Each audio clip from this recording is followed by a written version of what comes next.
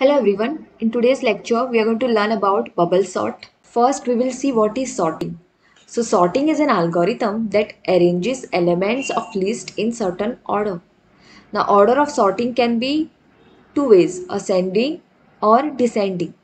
Now, for example, this is the array given, or you can consider it as a list.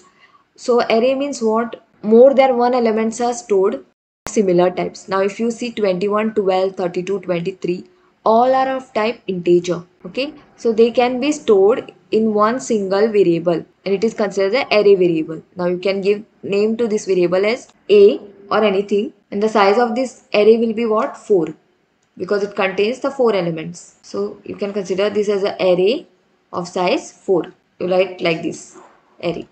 Now you have to sort this array because these elements are stored in any order. They are not in order. So sorting in ascending or descending order we have to do. Okay.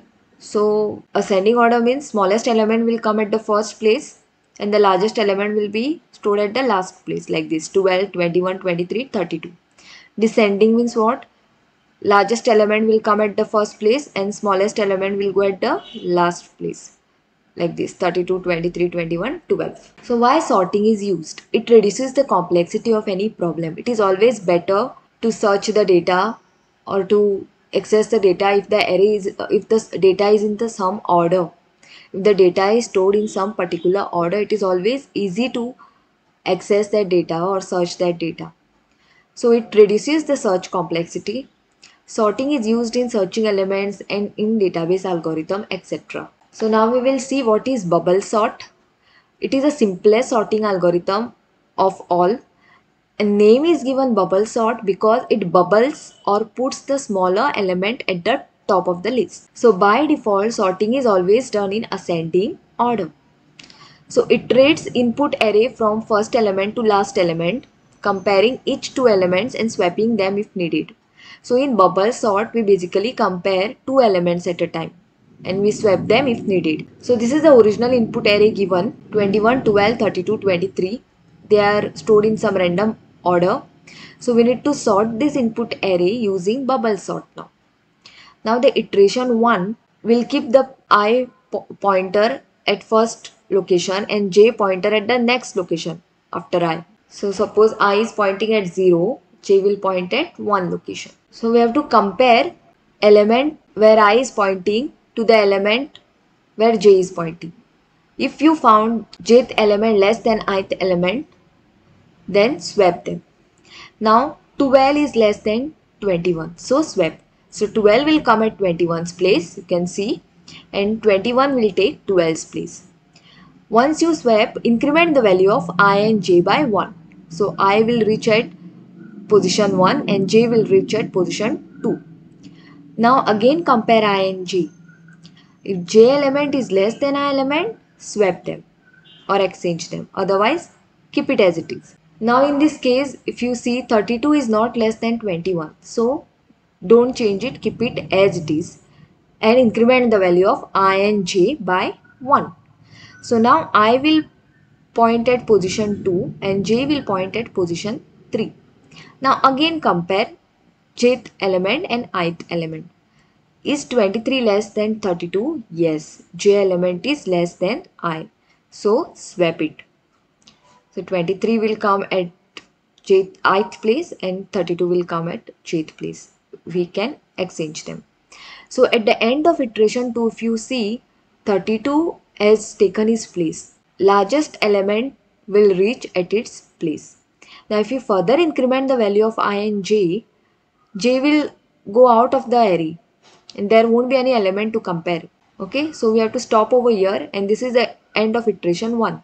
And at the end of the iteration 1, you can see this 32, which is written in red color, is sorted now. So largest element at the end of the iteration 1 will get its place in bubble sort. Now in iteration 2, again start by making I pointer at 0th position and j pointer at 1 position and compare I and j element. So is j element less than I? No, it is not less than I. So keep it as it is and increment the value of I and j by 1. So I will point at 1 and j will point at position 2. Again compare I and j. Is j less than I? No. So keep it as it is and increment the value of I and j. Now if we can see that last element is already sorted. We don't have to compare also this. If you compare also, you will come to know that j element is not smaller than I.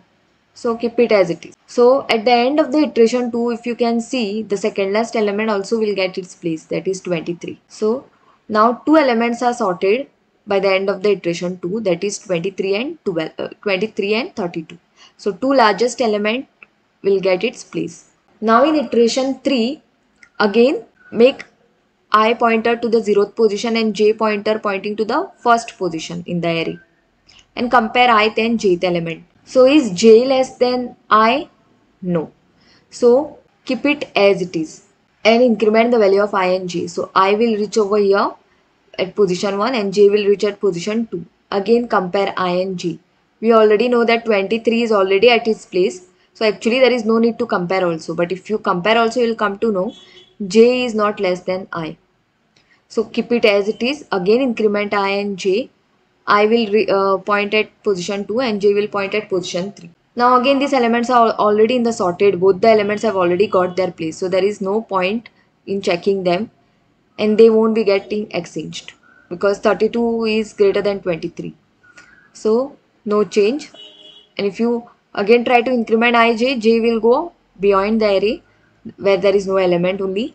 So at the end of the iteration 3, you know that third last element also got its place, that is 21. So 21, 23, 32 all are sorted now. Now only 12 is remaining. So in iteration 4, I will point at first location and j will point at second location, but this element is already at its place, jth element. So there is no need to compare. If you compare also 12 and 21, 21 is not less than 12. So it will retain its place. If you keep on incrementing I and j, you will see that j element is not less than I element. So no changes will be made. Again, if you increment I and j further, again j element is not less than I element. So no changes will be made. So at the end of the iteration 4, if you can see that array is completely sorted, 12, 21, 23, 32. So smallest to largest, that is ascending order array is sorted.